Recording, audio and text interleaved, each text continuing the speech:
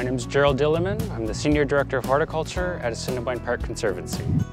So the gardens were meant to be a celebration of the connection between people and plants, but it provides for another opportunity, and that's the connection from people to people. When someone comes to any of the gardens here at the Leaf, we want people to feel that they're a part of this, that this is part of their community, their place, their home.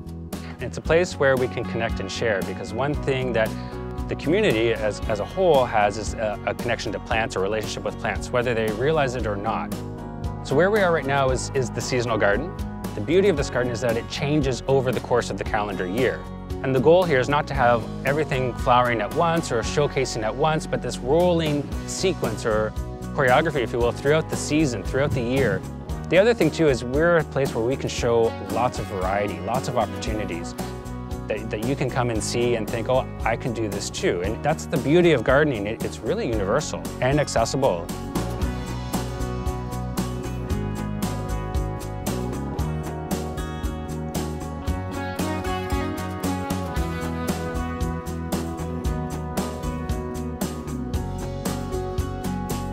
Hi, my name is Anna. I'm the Manager of Education and Programs here at Assiniboine Park.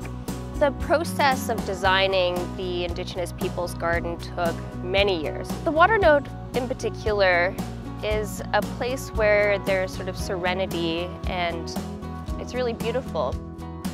The first thing you'll notice are the cedar spheres. There are 13 of them, which represent the 13 moons in a season.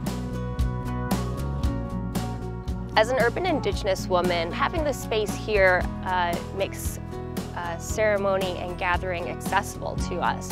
And I really hope that community members are able to gather here and that we can celebrate our beautiful culture and get to know each other a bit better.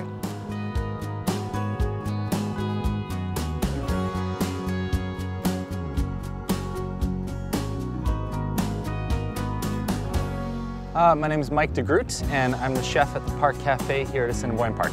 So right now we're sitting in the kitchen gardens. All the plants grown in this particular garden, it all has a focus on food. There are hundreds of varieties of different things being grown in here right now. So after all the food here gets harvested, it comes to us in the kitchens, either at the Park Cafe or at the pavilion. The garden dictates what we're going to do with it, and as cooks and as chefs, that's really, really exciting. It really lets us be creative and makes making great food really easy. We're getting produce out of here that tastes the most like how it should.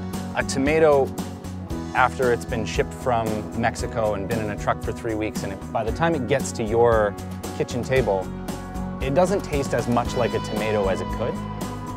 We're often working with these products now in the peak of their freshness, so they're coming to us just perfect. So to get something and be like, wow, like this went from stock to table in about half an hour, and it hasn't even had a chance to cool down yet.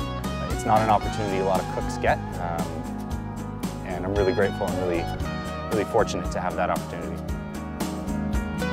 The next phase is really that connector piece to all of the gardens, which is the leaf itself. And this includes 4 distinct zones called the tropical, the Mediterranean, the butterfly, and the display biome. And what makes them so different from the outdoor experience is where these plants come from.